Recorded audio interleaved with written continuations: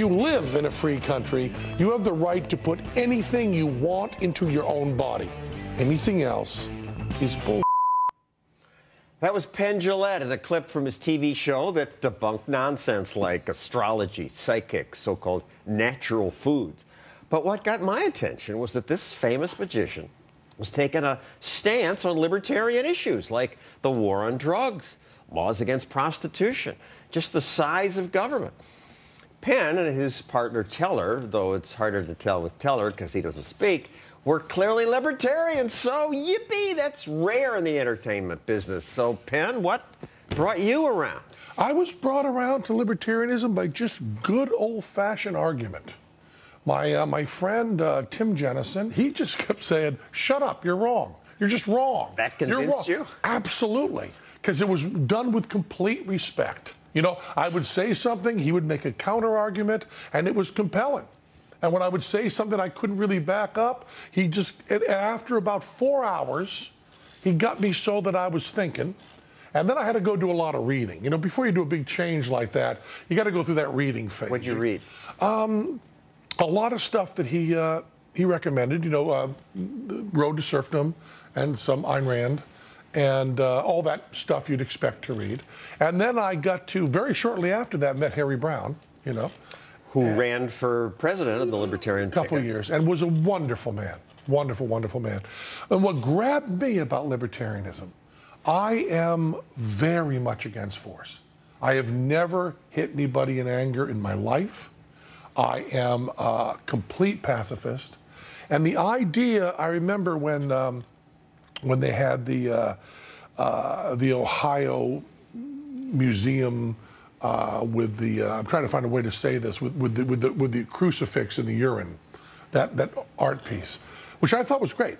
My mom and dad didn't like that. My mom and dad were Christians, and that being paid for by their tax money really, really bothered me. And it put me in that awkward position. But people don't get the connection how that is force. Oh yeah, well, try not paying your taxes, and they'll eventually be forced. So my feeling is we need taxes for certain things. We need defense. We need courts. I think the idea of a private police force is very, very frightening. We don't want to do that. But I will work so hard to help you build a library. But building a library at gunpoint, saying that we need this so badly, we're going to put a gun on you, that is the basis of libertarianism to me, is not using force. Also, charity is a great feeling. And when it's done by force, all the joy goes away. Many people think if it's a good idea, the government should do it. The real answer is if it's a good idea, the government shouldn't do it.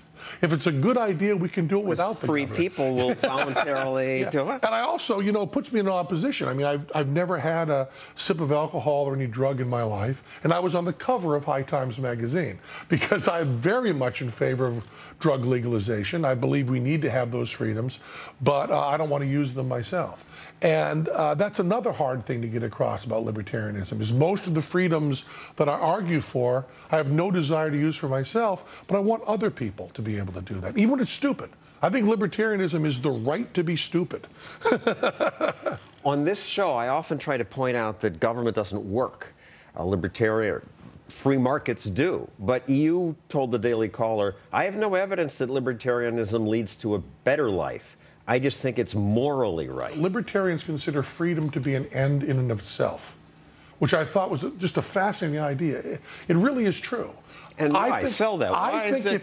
What about there's poverty, there's ending wars, there's yes, all that is good. Equalities, all good. But I just think that that freedom itself, the idea that each individual can do what they want, the most individual power possible without hurting other people, is an end in itself. And I just don't want to use force. That's the whole thing.